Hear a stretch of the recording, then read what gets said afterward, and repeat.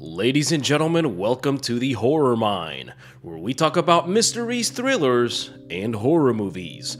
My name is Vic Shy, and this week, my friends, I'll be going over the newly released James Wan horror film, Malignant. Malignant tells the story of Madison Mitchell, portrayed by Annabelle Wallis.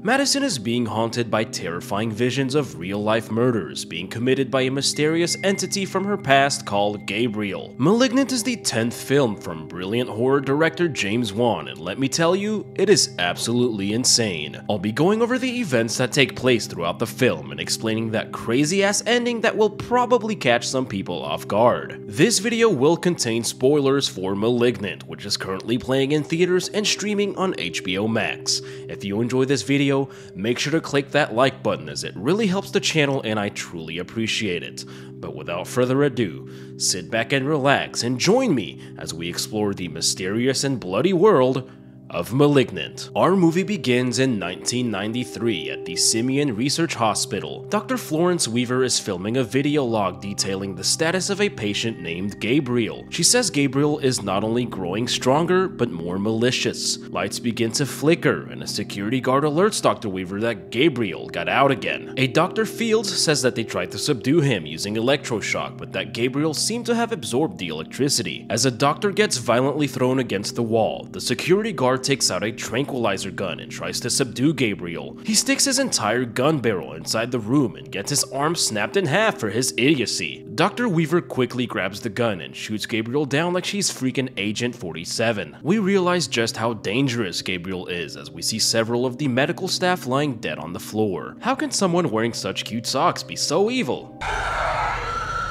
Oh, damn. Someone burned that thing with fire. Gabriel can broadcast his speech through a radio and says that he will kill them all. Realizing that they cannot help Gabriel, Dr. Weaver says that it's time to cut out the cancer. During the title sequence, we see some type of surgery being performed and several medical files regarding Gabriel's condition. In the present day, we meet our main character, Madison Mitchell, who is pregnant and lives with her abusive husband, Derek. Derek is a complete douche and tells Madison that she needs to stop getting pregnant. We learn that she has suffered from numerous miscarriages, possibly due to the physical abuse from Derek. During the argument, Derek slams Madison's head into the wall, causing her to bleed, and she locks herself inside of the bedroom. That night, Derek is sleeping on the couch, although he really should be sleeping inside of a jail cell. He wakes up to a noise in the kitchen, and the typical horror film shenanigans begin. The ghostly entity pops up behind him and slams his head against the wall, which wakes up Madison. She hasn't received any medical attention from her injury as we see a large bloodstain left on her pillow. She walks downstairs and finds Derek's dead body with his head seemingly snapped backwards.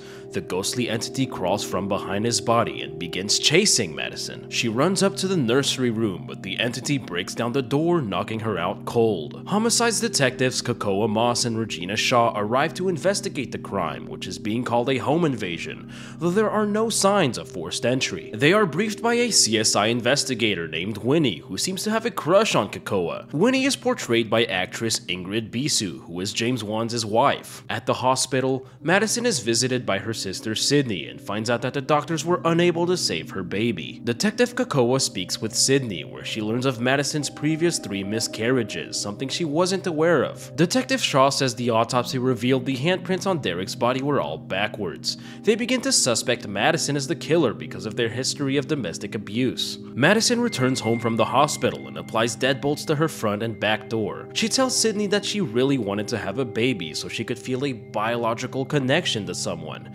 She reveals that she was adopted by their parents when she was 8 and does not remember anything prior to being adopted. We then see a tour of underground Seattle being given by an unnamed woman. After the tour, the woman is captured by the unknown entity and taken to its lair. The entity reveals itself to be Gabriel when it speaks to the captive woman through an old radio. Gabriel then calls Dr. Florence Weaver over the phone and tells her that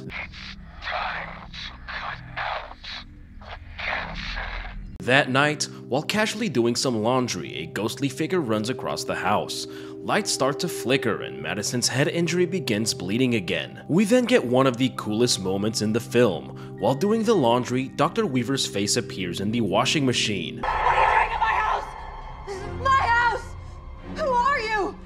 I would have been like, "Yup, this is your house. Take it. I'm out. Peace!" Gabriel suddenly appears and begins tossing Dr. Weaver around. Madison is seemingly paralyzed and her environment around her changes and forms into the inside of Dr. Weaver's home. Madison then witnesses Gabriel brutally murdering Dr. Weaver using one of her own surgical trophies as a weapon. She wakes back up inside of her own home to the injury in the back of her head bleeding again. The detectives process the crime scene and Kakoa finds a picture of a young female patient of Dr. Weaver's from 1992 and asks one of his co-workers to age the picture 30 years. Back in his lair, Gabriel fashions the trophy into an assassin's knife and must have a blacksmith level of 100 because that knife is looking real smooth. Madison then witnesses the brutal murder of Dr. Victor Fields, a co-worker of Dr. Weaver at the Simeon Research Hospital. Dr. Fields is sleeping like a baby in his bed, dreaming one sheep, two sheep, and then gets brutally stabbed in the face. Madison gets a close look at Gabriel, whom we see has a hideous deformed face. She informs the detectives that she witnessed Dr. Fields' murder in real time and takes them to the location of his dead body. Madison receives a call from Gabriel, who calls her by the name Emily. He says that she allowed them to tell her that he was just a figment of her imagination and that he is going to make them pay one by one. One by one. Gabriel, no!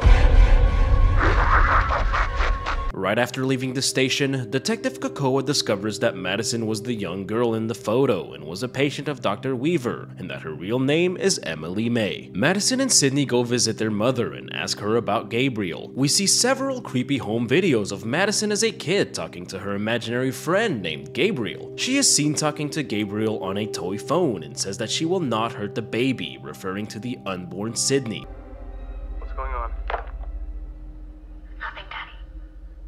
Detective Kakoa makes the connection that all of Gabriel's targets were doctors working on Madison's case at the Simeon Hospital.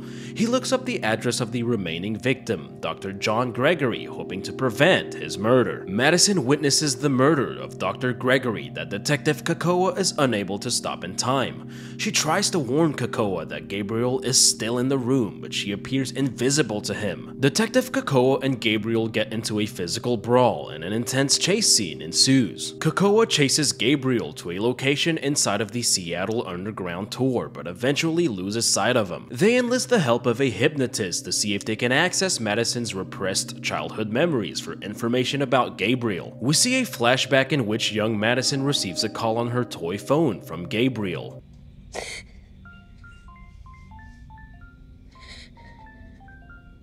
This is such a well-crafted and unsettling scene that proves James Wan is a true master of horror. I'm now going to have nightmares of the chatter telephone from Toy Story 3. Thanks a lot, James. Young Madison draws a knife from the kitchen, and it looks like she's about to have herself some cake. The kitchen then forms into her parents' bedroom, and Maddie finds herself holding a knife over her mother's pregnant belly, showing that Gabriel really wanted to get rid of the new baby. Present-day Madison begins screaming uncontrollably and is brought back to reality by the hypnotist. By the look on their faces, the detectives must be thinking, what the hell did I just get myself into? Back in Gabriel's lair, the woman manages to get free of her binds. She attempts to walk away and falls straight through the floor and into Madison's living room, revealing that the woman was trapped in Madison's attic the entire time.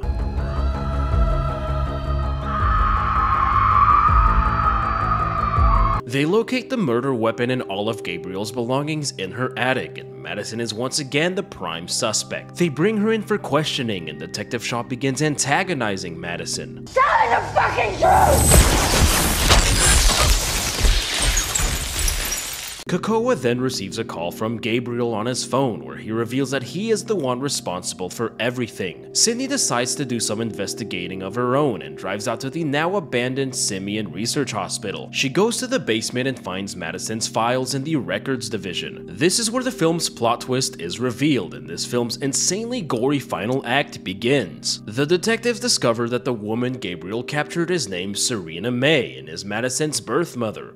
She became pregnant with Madison as a result of rape and give her baby to the Simeon Research Hospital. We learn that Gabriel is Madison's underdeveloped twin that was stuck to the back of her body since birth. Gabriel acted as a parasite and relied on Maddie's body to survive. It is explained that Gabriel gained access to a part of Maddie's brain that allowed him to make her see what he wanted her to see. Gabriel became malevolent or malignant and began telling Maddie to do all sorts of bad things on his behalf. The doctors decided to surgically remove Gabriel from Maddie in order to save her. However, the twins were conjoined at the brain, and complete removal of Gabriel could have killed or severely damaged Madison. They removed what they could and suppressed the rest of Gabriel into the back of Madison's skull. Gabriel has been living in her head rent-free ever since. He was the one telling Maddie to kill baby Sydney, as he feared he would be replaced and forgotten once she was born. Once Sydney was born, Madison suppressed and forgot all about Gabriel. Gabriel was unleashed again when Derek slammed Madison's head into the wall. Gabriel was able to take control of Madison's body and went on a killing spree of all the doctors responsible for trying to get rid of him. Madison was able to see all the murders from her subconscious but was unaware of what was truly going on, as she did not have full control of her mind or body. Gabriel has superhuman strength and is somehow able to manipulate electronics like Electro. This explains why lights flicker in his presence and how he was able to call Madison and Detective Kakoa on their cell phones. This also shows why Madison's head was always bleeding after waking up from her visions, as the blood came from Gabriel opening and closing his ugly mug. There were several hints and visual clues throughout the film to show that Gabriel and Madison inhabited the same body. The first was at the very beginning of the film when the doctors are talking about Gabriel. Gabriel can be seen behind of a plastic sheet, but if we pay close attention, we can slightly make out Madison's hair and her shadow behind him. Also, I don't think those cute panda socks were Gabriel's idea. During the beginning credits, there are documents that refer to dicephalic parapagus, which is a rare condition where an individual is born with two heads. We even see an X-ray which appears to show the two heads side by side. In the chase scene after Derek's death, the camera is made to give the illusion that Madison is being chased, although we never see anyone chasing after her. There was also no one pushing on the door which caused her to fall, although this could have been Gabriel playing mind tricks with Madison. The same thing occurs more obviously during a scene in the middle of the film when Madison is running through the house. The camera does an overhead shot focusing on Madison that I believe was specifically shot this way to show that no one was actually chasing her. In one scene, Madison can be seen staring at the crack on the wall where she hit her head. Her shadow here seems almost alive and was in the exact same shape as the ghostly entity she encountered earlier, which was herself. Gabriel was walking around backward the entire time, as his face is in the back of Madison's head. This is most clearly visible when he murders Dr. Fields and when he crawls away from Detective Kakoa. This also explains why the handprints on Derek's body appear to be backwards. Finally, and this doesn't truly count as it happens right before the actual reveal, but during a recording of Serena May giving Gabriel and Emily away, she specifically refers to the baby as them and him, as well as calling Emily by name. As bad as Gabriel is, I think it was pretty funny how he killed Derek by smashing his head into the wall, just as he did to his sister. It was like Gabriel being defensive of his twin sister in his own twisted way. Back at the police station, Madison is placed in a jail cell with whom I'm sure are a bunch of lovely ladies. Madison is the obvious oddball in the cell, and they begin beating on her for no apparent reason. This unleashes Gabriel, who brutally murders every single woman inside of that cell. An officer tries to stop Gabriel by shooting at him multiple times, but sticks his entire arm inside of the cell like an idiot and allows Gabriel to escape. Sydney tries to call Detective Kakoa and tell him the truth about Gabriel, but he is interrupted by the total chaos taking place inside of the police station. Gabriel gets a hold of his assassin's dagger from the evidence room and goes on a murder spree, killing all of the officers inside of the station, like he's trying to obtain a Call of Duty kill streak.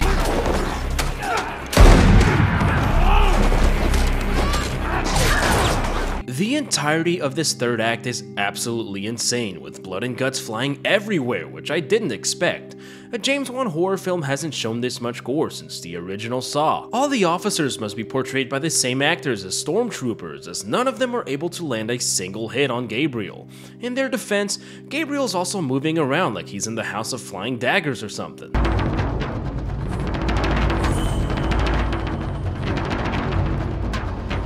Kakoa calls out to Madison, who seemed completely unaware of what was going on up to that point. The detectives get severely injured trying to fight Gabriel, and right before he escapes, he decides to get one more good chair toss in there. Sydney heads to the hospital to speak to Madison's birth mother, but Gabriel is already there. He tells Sydney that he was saving her for last. He clearly hates Sydney because Madison chose her over him. The events are now unfolding for Madison in real time, but she is unable to gain control of her mind or body. Sydney tries to get through to Madison and tells her that Gabriel is the cause of her numerous miscarriages. He was feeding off of your fetuses to build himself back up! It appears as if Madison is regaining control of her body, but not before Gabriel shoots Sydney in the head and kills his own mother. We see that Madison now has full control and that she tricked Gabriel into thinking he killed Sydney and his mom.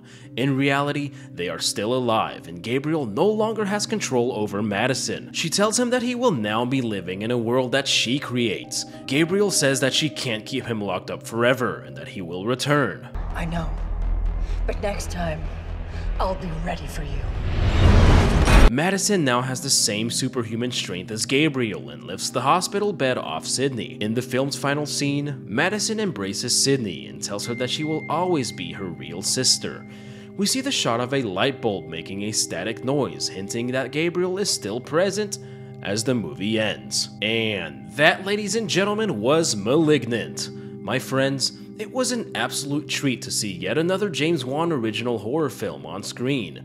This was by far his most outrageous and different film to date. The film had a very campy and cheesy feel throughout and never took itself too seriously. James Wan stated that he wanted to go back to his roots with this film and he wanted to give audiences something new. I feel like he achieved just that with Malignant, although it may not be embraced by the typical moviegoer expecting a horror movie more like Insidious or The Conjuring. I appreciated the film for what it was, although for me, it falls somewhere in the middle among James Wan's horror film resume. Overall, Malignant is a fun, cheesy, and bloody horror film that never takes itself too seriously, and I definitely recommend it to any horror fan looking for a good time. Malignant is currently playing in theaters and streaming on HBO Max, and you should check it out for yourself and form your own opinion. My friends, as always, I hope you all enjoyed the video. Thank you for tuning in, and I cannot wait to see y'all right back here in the Horror Mine. Y'all stick around.